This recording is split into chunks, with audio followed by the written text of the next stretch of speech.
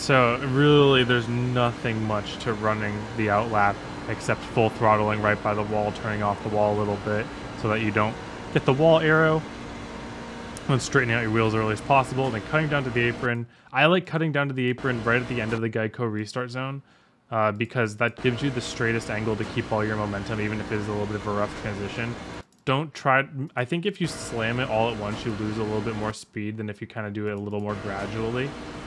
That's just my theory, though. I don't have any proof on that. I like staying on the apron a little bit longer than you might want to because I don't really need to get all the way out to the wall to get back into the corner.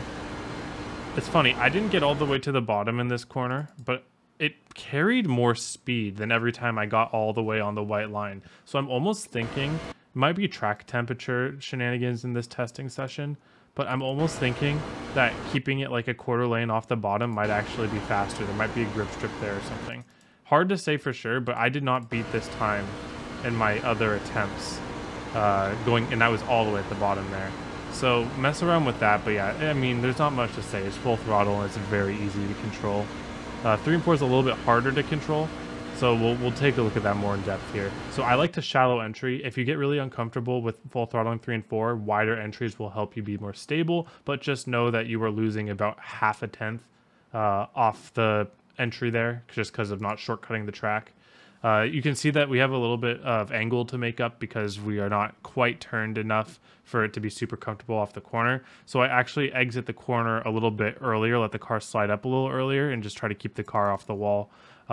With that wider entry, I'm going to be more pointed this whole corner so that I don't have to slide up as early as I do right here. But the reason I'm sliding up early is because I'm at that wheel threshold to where if I turn the wheel anymore, I feel like I'm going to lose the right rear tire and start sliding it, and sliding equals less speed. So that's kind of just my reasoning for it. I would rather have a less optimal line with full grip than a optimal line with a sliding tire. But again, full throttle. If you aren't able to make that work, widen out the entry, make it a little bit more of an apex, but it's a little bit faster to get to the bottom early and then let it slide up early. And then again, about the Geico restart zone is when I cut back down into the start finish line. So I don't have too much insight for this because it's a full throttle lap, but I think long run will be more interesting. So let's take a look at that. All right, let's talk about long run. So this is going to be pretty much one of the only times that you actually want a tire save in the truck series on 1.5 miles. Not actually, but like what you're doing at Chicago is a lot different than what you would do at, like, say, Vegas or something like that. So at Chicago, you can full throttle for a very long time, but I really do like just breathing out of the throttle on early run. You might give up 1/10 per corner. As long as you're not losing track position doing this, I understand pushing for the first, like, 5 laps or so, sometimes you just need to do it to keep track position. But once you guys get into that zone where you don't have too much pressure on you, you can save a lot of tire by just doing little things. So for instance, as I'm going in, instead of going full throttle, I'm just going to breathe it out to about half until I get to the bottom, and then I just go straight back onto the throttle. It loses me a little bit of momentum, but I'm not really pushing my tires at all. Same with 3 and 4. 3 and 4, it's really easy to get too much slide on the right rear. You don't want that. You want to keep the car as neutrally balanced as possible through 3 and 4, and then you don't want to be too hard on the right front in 1 and 2. So just taking care of those things, managing when you can, because especially with the draft and trucks, if you're behind somebody, there is no reason that you can't lift a little bit on entry and then just draft back up to them on the straightaway and just like stay like that for 10, 15 laps. And then suddenly, as the tires wear off, you're literally just better than everyone else. And that's how people win these races when they go green. Do they always go green? No. But, excuse me, it's always good to be prepared for when they do. Towards the end of the run, the top is going to start working. Some people like to go right by the wall. You can if you want to.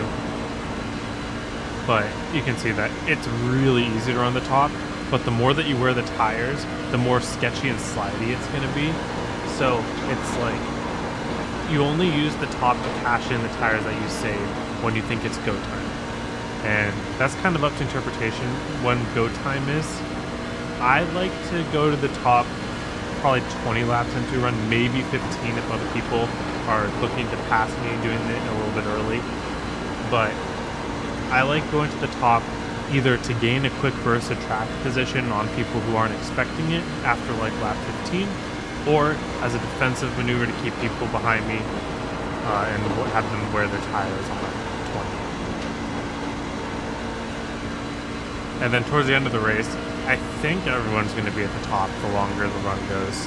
That's usually how it goes here.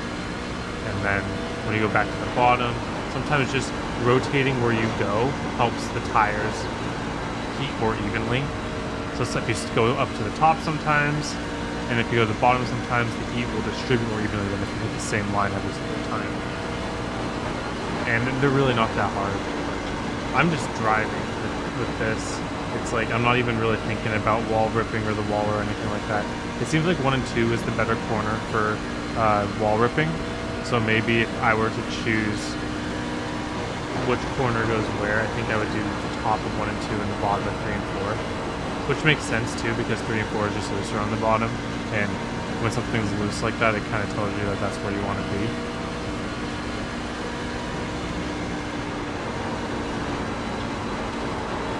Three and 4 I really like on the bottom, to be honest with you. So that might be what I recommend. Anyways, let's go check the tires here. You can make middle work too, but it's kind of no man's land. Don't go there unless you're like forced to, like 3 wide middle or something. But just run the middle like you would run the bottom, except just with that seam being your bottom. Shouldn't be too much of a change. So we got 98, 97. So wearing the right rear is always a good sign at the beginning of the run, but you don't want to imbalance it too much. So just keep your right front cool, but not so much that your right rear becomes imbalanced and starts really giving you issues. All right. Thank you all for watching. Hope you have a wonderful day. Hope to see you all on the track.